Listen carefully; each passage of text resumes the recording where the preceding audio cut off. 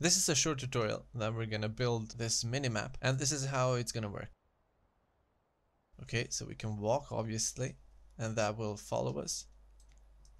And if we pull up the menu, it's gonna show up in here as well. Okay, so I'm gonna delete everything that I made. I'm gonna delete all of this. I'm only gonna leave this minimap. This is what you're gonna start up with in your game. Obviously you don't have a minimap, so what we're gonna have to do is create a camera object, and from that camera object you can delete the listener, and all you have to set in here is a output render texture.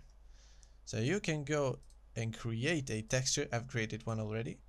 I'll create a new one, give it a name, and now you have a render texture. In the render texture you can change the size if you want, and you can disable this buffer. Next thing is to use these culling masks. So at the beginning you can set it to everything and then mount this into a image object. So in this case what we have is a image in here. So this is what you start up with, is a regular image, but what you need is a raw image. So remove this and add a raw image, and now this will give you a texture.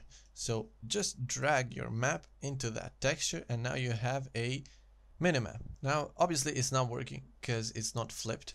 After flipping your camera to 90 degrees so it faces downwards, change the projection to orthographic. You can change the size as well.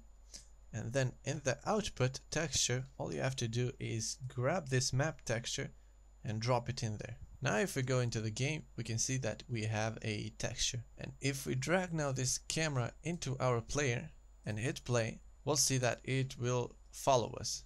Okay, next thing is to add that minimap sprite to our game.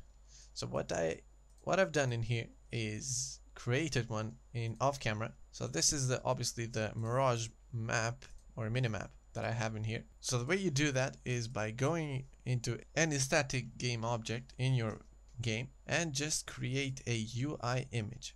Next thing is to go to the canvas and change the render mode to world space. After having done that, you can go to that canvas that you just created and you can rotate it wherever you want. So you just do 90 degrees and then change your settings like that. And then you can download this sprite, this PNG picture, and simply drag and drop it into your image. Okay, now what you have is a Mirage map overlaid. The very last thing you have to do is to change the layer from the UI into the minimap so that only the minimap sees it. And then what you have is a map that will be seen only from that same camera. So if we go to the camera, now you can change the culling mask from everything into minimap only. And now you'll see that it only renders the minimap. You can change the size as well, obviously. And then one last thing you can add is a rigid body, and inside the rigid body you have to disable the gravity so it doesn't fall down, and you can freeze the rotations. So now if I hit play, we'll see that it follows us. One last thing we can do is add in a player indicator. To do that, you can come to your player, create one UI image, do the same thing, change it from overlay into world space, rotate it 90 degrees, choose a sprite, and change the layer to minimap. After changing the layer to minimap, in our game we should see a dot indicating where the player is. So if we hit play, that dot should follow the player.